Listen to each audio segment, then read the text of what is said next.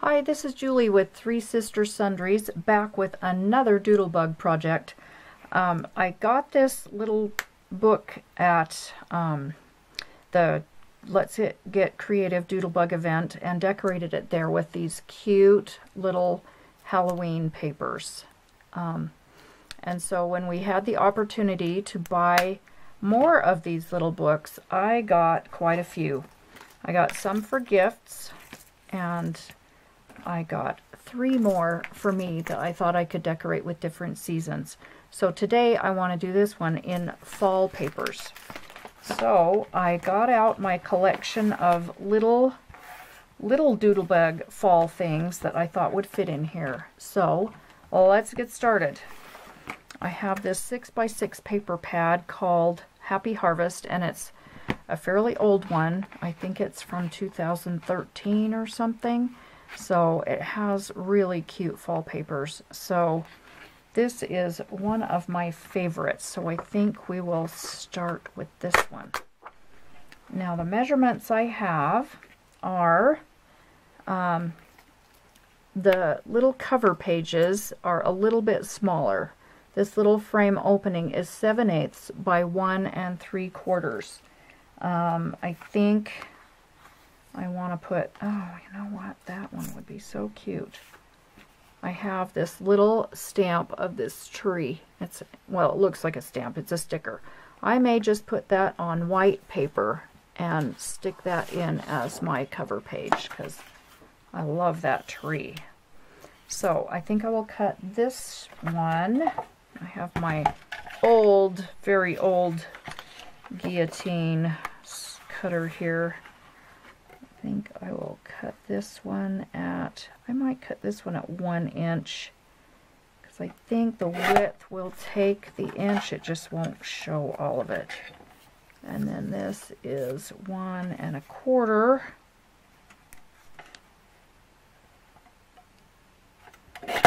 Okay, these are tiny pages, and I think my sticker is probably going to overhang. Oh no, it won't. Good. I think it's just right. Oh, look at that. That is so cute. And we will slip that right into that cover page. So there we go. That one is, I think it's in all the way. Anyway, there we go.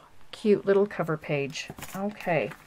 Now I think we'll cut this one for the next page, and these are 1 1/4 by 1 1/2. So that at 1 1/2. Well, shoot, that may be, I may have to do that. Yeah, I think this has a direction. I want it going this direction, so I'm going to have to cut that. Let me cut this one at 1 1/2. And then I'll cut off 1/4 inch on this side. Okay, and then I've got these little tokens here that say fall things, and I've got, I thought I could use a cup of cocoa on there, or I have these little owls. Let's see, maybe, you know what, maybe I will use one of these little tokens. Let's see, maybe I'll use the autumn one. Okay, I'm gonna zoom you in a little bit because that is so tiny. Okay, I found this, it is jute, colored jute by American Crafts, and it's really skinny, so I thought I have green or yellow. I think the yellow will show up best, so cut off just a little piece and hope I can thread it through. Yes, and I think I will just tie that in a little bow, and then I will put that on with a glue dot or something. There we go. Alright, and we'll adjust that so it's nice and little to fit in our thing. Let me grab a glue dot. I think I'm going to need a mini one for that. Let me trim off my little ends of jute here. And maybe I'll grab 2 glue dots on that so I can get it to stay where I want it. And I think I will put it just like that. So there is my first page, and hopefully it won't be too fat. I have this other side here, so maybe the owl is going to be too fat. Let's put on a cute little squirrel since it's acorns. We can put him on there, and there we have the other side of the page. So we can just slip that in and have both sides done at the same time. Oh my goodness, these are so tiny. And they're kind of stuck together. There we go.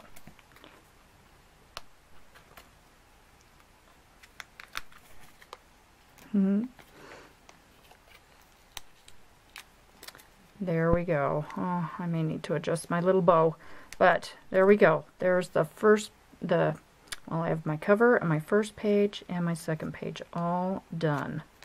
So cute. So let's see what else we have. We've got lots and lots of cute papers in here. So let's get all those scraps out of the way. And let's see. I think I want to do a little teacup or hot cocoa, I guess you could. Oh, that is cute. That would clash.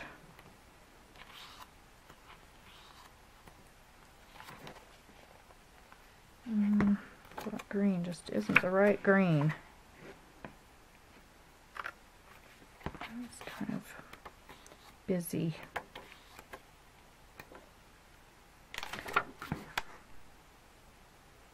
Maybe just this wood grain. It would look like a table or something. And look, that is a really cute print for the back too, so I think I will do that. So I need this. Let's see, I want my wood grain going vertically, so 1¼ inches this way and 1½ this way. And actually that other page was a little bit wide, so I think I will trim off just a hair more while I have my trimmer. Okay, and then I'm going to put this little green teacup. Well, it's going to look like hot cocoa. So we're going to put, let's see, we're going to put this guy here. And I think we'll put a little spoon.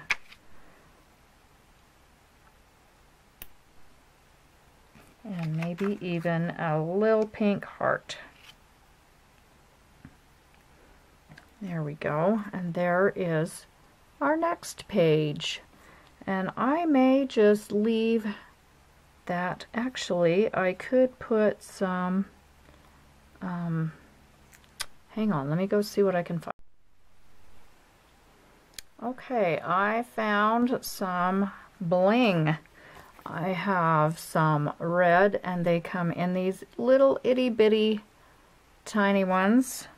And then I found some green ones and some blue ones. So I think we'll just add a couple of those.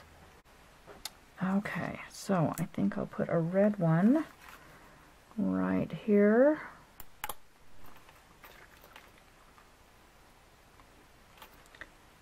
And this one.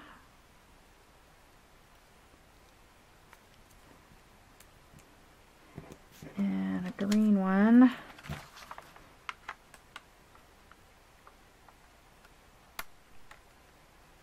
Oh man, these are tiny. It's not going to come off of there. Oh my goodness. We're going to put a green one right there.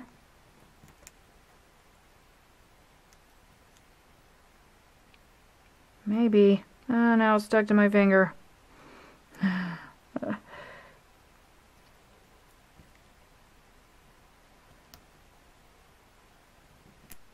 Okay, and then maybe one of these blue ones just in one of these other little flowers here. And that will give us some added interest to this page. There we go. So, there we go. Oh, focus.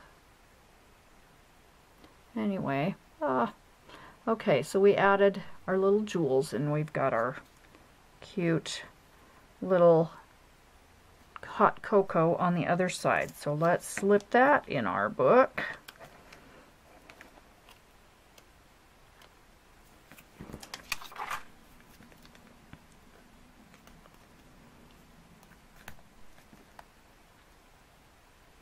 Oh my goodness, these are so hard to work with, but they are going to be cute. There we go. There's our next page. Now, let's look at our papers again. See what we want to do next. Some of these are just so cute. I think I want to put an owl in. So let's see. Maybe we need that tree paper for our owl. This cute one with the trees. Let's see.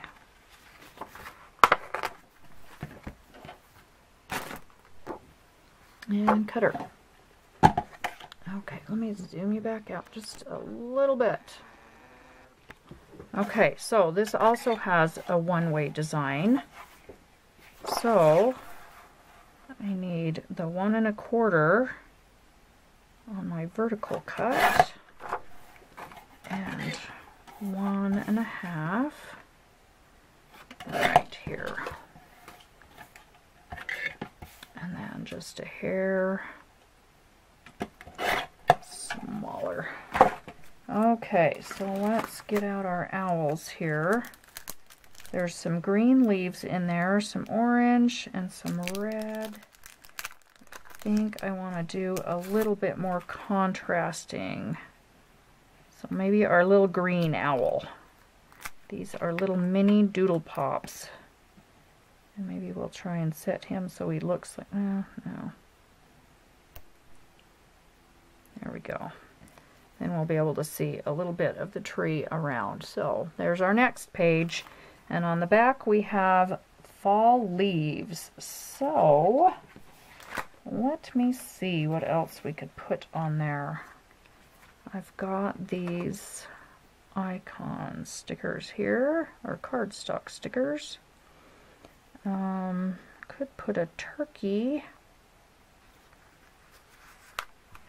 He would be cute on those. And I have some, I'll be right back.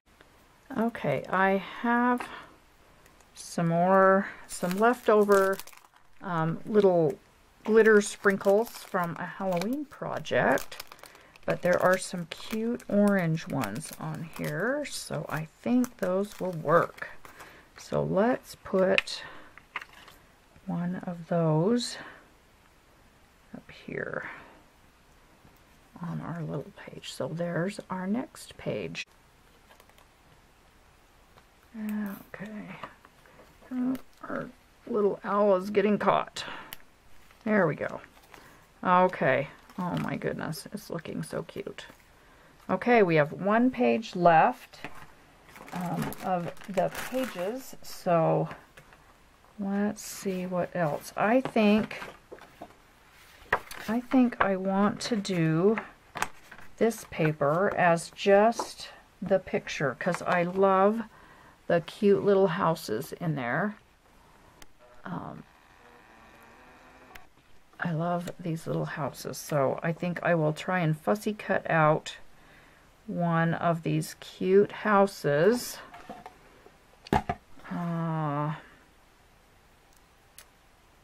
I think I like this little blue one here, so I'm going to cut that one. Oh, there's one up there too. Alright, so cut that straight. One out of their paper. Okay, and then let's see, let's try and get the little fence. I don't know if we're going to get the little fence. Let's see, that's at 1. I need 1 and a quarter. And then 1.5 this way. Yeah, I think that will work. Okay, so there's our cute little house, and we can just slip that in, but I want to put something on the back because the back is pretty plain. So I have, what else do I have? These flares, but I think they might be too thick. I have these little fish, but I don't know that they really go in there. Or, let's see, I have a cute little fox here. Or this cute little hedgehog. Let's see, maybe we'll put this little guy right in the center. We'll just do that. Okay, so that page was fairly, and of course I put him upside down.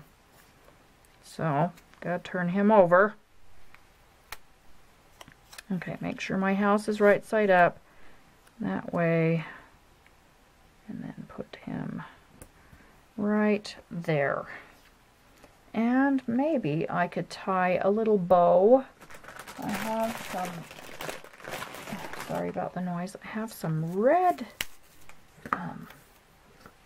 of this jute. That would make a cute little bow to match him, since he has the red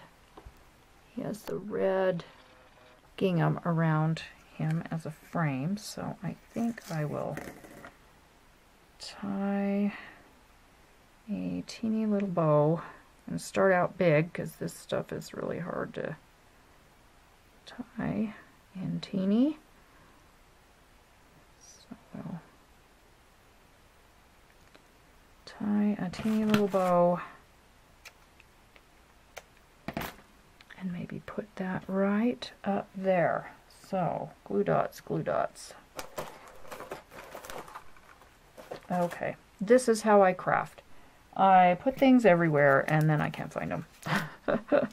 So that glue dot's gonna kind of be a little bit big, so we'll tuck that in a bit so it doesn't stick to our page protector, and then put that right there. That is pretty cute. So we have that one, and then our cute little house on the other side. So let's slip that one in. Put our house on this side. Okay, now I have it open. There we go. And I gotta be careful to get the bow in without messing it up too much. There we go. Oh my goodness, that is so cute. Okay, we need one more for there.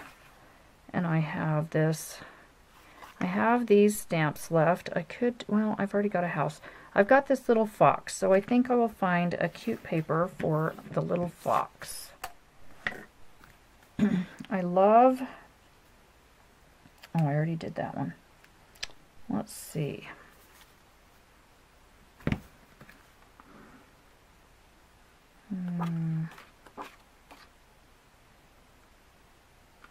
I love these really light ones, so maybe he would look cute on there. I think I will do him on this one.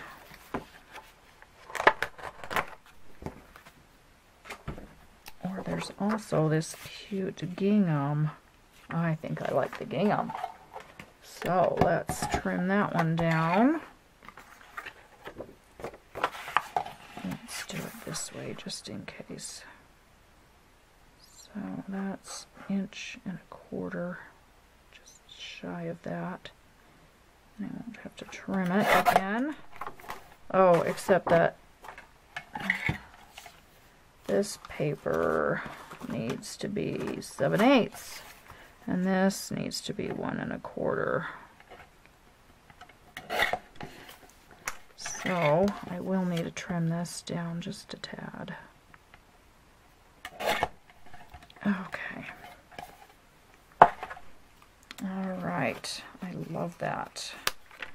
And this little guy is going to be a tad big. So we'll have to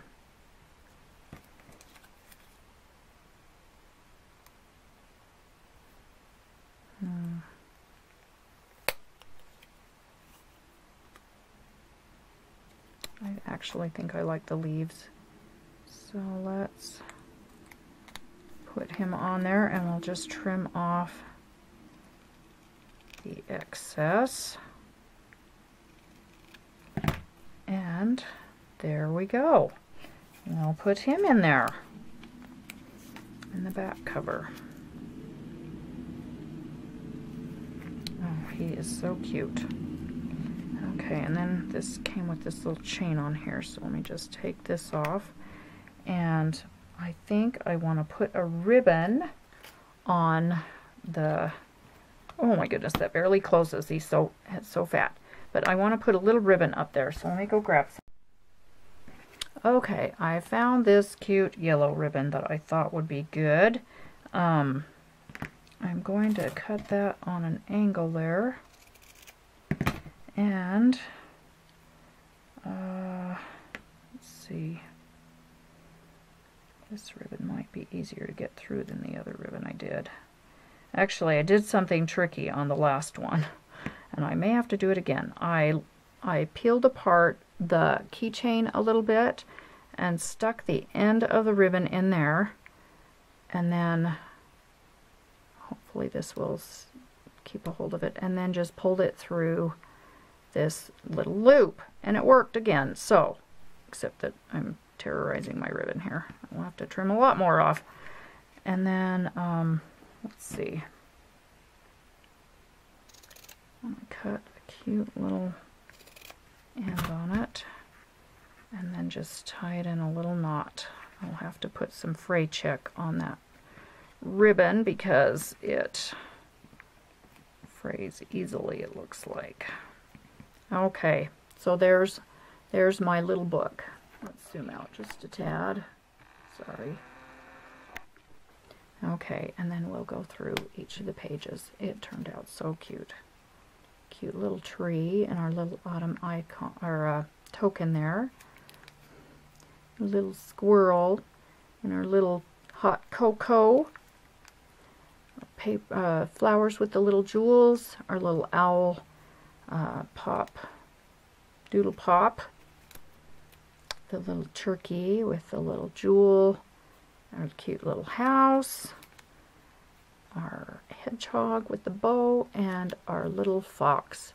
I am really pleased with how this turned out. This is so cute. I think I'm going to hang this on my purse for the fall until Halloween, and then I will hang my little Halloween one. But I am very pleased with how this turned out. So, thanks for watching. Give me a thumbs up, and don't forget to subscribe.